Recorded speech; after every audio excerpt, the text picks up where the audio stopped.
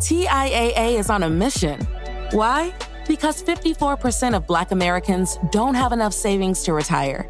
So in collaboration with big-name artists like Wyclef Jean, TIAA released Paper Right, new music inspiring a new financial future. With 100% of streaming sales going to a nonprofit that teaches students how to invest. Stream Paper Right now and help close the gap.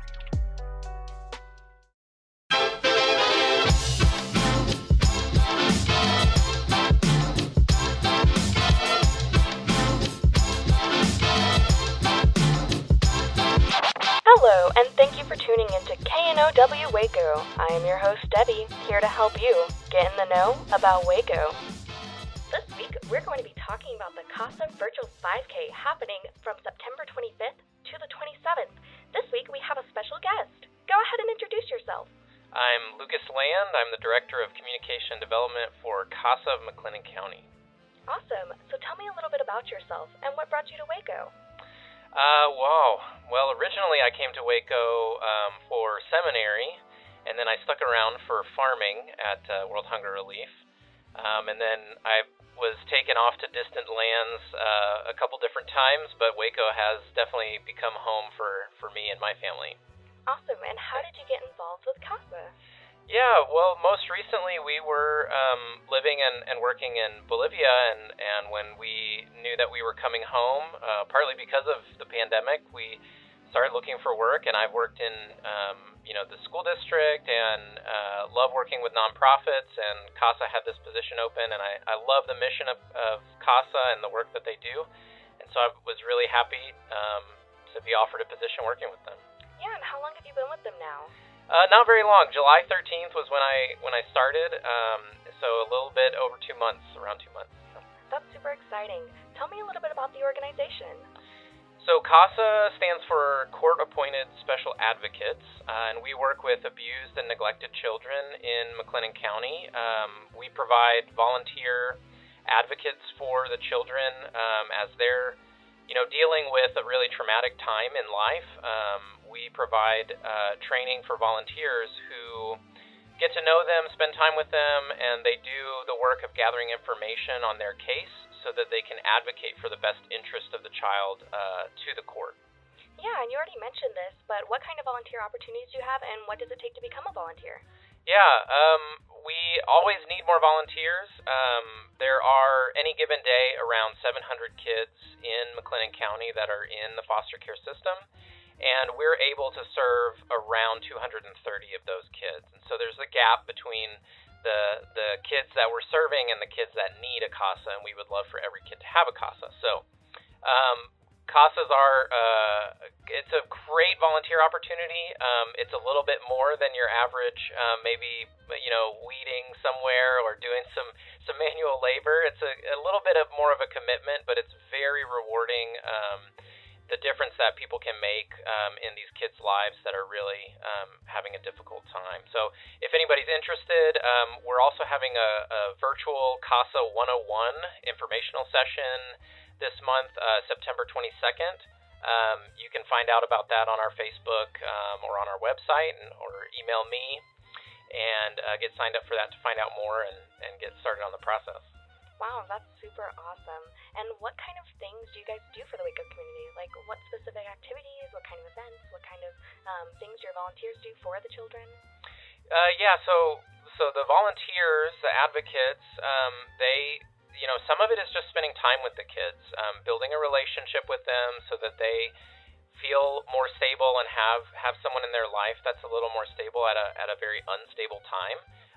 And then they're also talking to all of the stakeholders in the child's life, teachers, doctors, the lawyers, the biological family, foster family, you name it. Anybody that's involved with that kid or those siblings, our advocates are doing their best to get to know everyone and get to know as much information as possible so they can tell the judge what they think the best thing is for that kid. We also do other fundraisers. Our big fundraiser is usually in April. It's Crawfish for CASA, and it's a great event. It's really fun. Unfortunately, we had to cancel this year, like so many people. So we're hoping, fingers crossed, if everything gets a little bit back to normal, we'll be able to do our crawfish fundraiser in April. This month we're having the CASA 5K. The Baylor Thetas always put on a 5K and usually a concert. This year they don't have a concert, but the 5K is going to be virtual. And the great thing about it being virtual is that you can complete your 5K however you want. So we want people to get as creative as possible. I asked my son if he was going to do it with me, and he said, "Dad, can I do it while I'm dreaming?" I said, "I don't think so, but I guess, if you put some wheels on a bed and somebody pulls you 3.1 miles, we'll count it, We'd love for people to get creative and find ways that they can complete a 5K. And we're giving away a $100 Amazon gift card to whoever has the most creative entry. What do you think you're looking forward the most to? I'm really excited to see what people come up with and what entries people have, whether it's costumes or just different ways to complete it. Maybe somebody is into golf and they're going to do 3.1 miles of golfing. I don't know. It could really, I love to see people's creativity, so I'm looking forward to seeing that. Yeah, and how do they keep track of their miles? It's really on the honor system. You go register on the site that Baylor Thetas set up for the 5K, and then in order to enter for the giveaway, just tag a social media post with the hashtag ThetaCasa5K2020, and then we'll look at all those entries and then come up with the winner. That's super awesome. And how do you think events like this can impact Waco overall? Yeah, we want to raise awareness, obviously, of the work that CASA does. We think it's really important and want to get the community involved. It's really something that affects our community, and we can also have a really positive impact on the community by helping these kids and families going through a really tough time.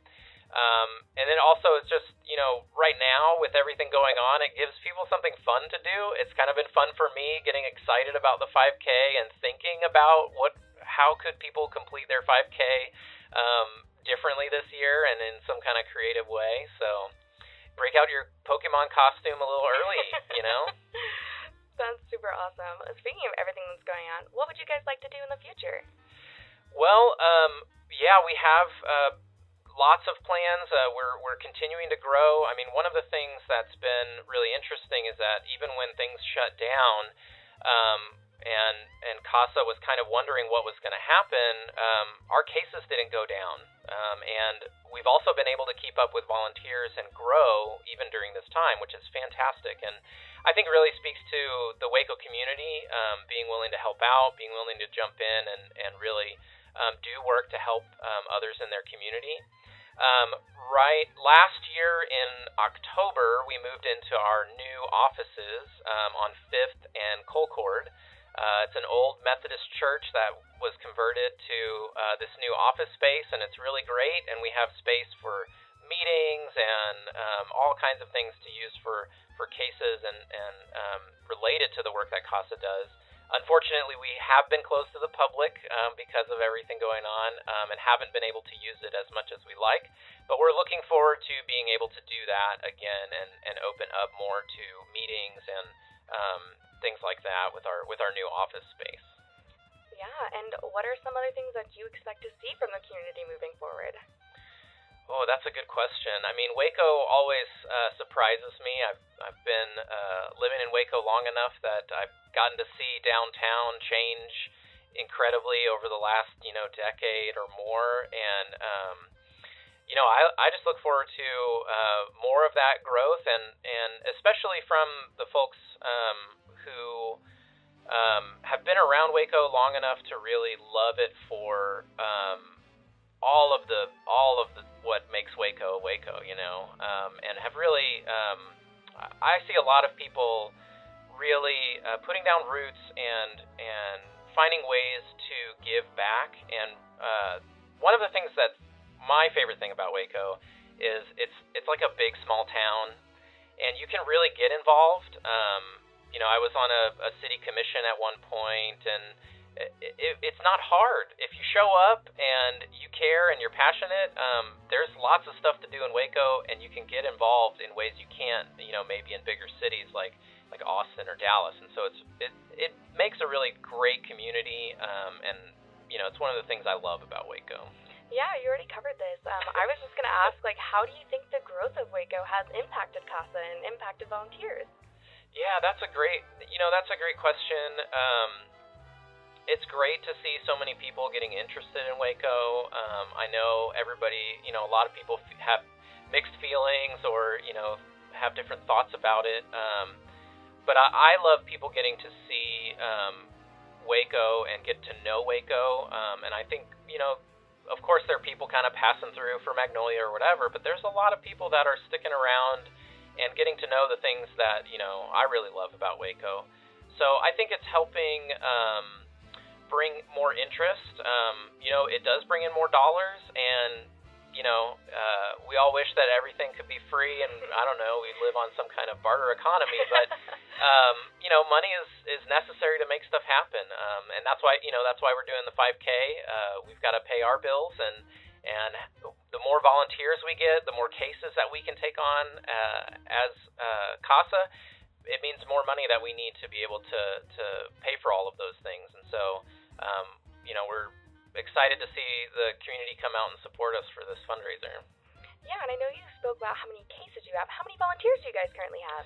Oh, that's a good question. This year, I think we have around just under 100 advocates working on cases. We have 7 staff that are advocate supervisors. So CASAs that are working with a case, they have somebody that's always got their back and is always there to help answer questions and stuff. So we've grown and added almost 60 new advocates this year. So it's going really well.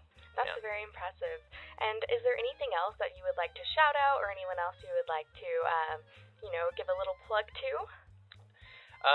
Just Baylor Thetas, they do a lot of the heavy lifting, putting this on and putting it together, and they do a lot of the work promoting it. And so we're just really thankful for partners like them who support us and continue to make it possible for us to do the work that we're doing.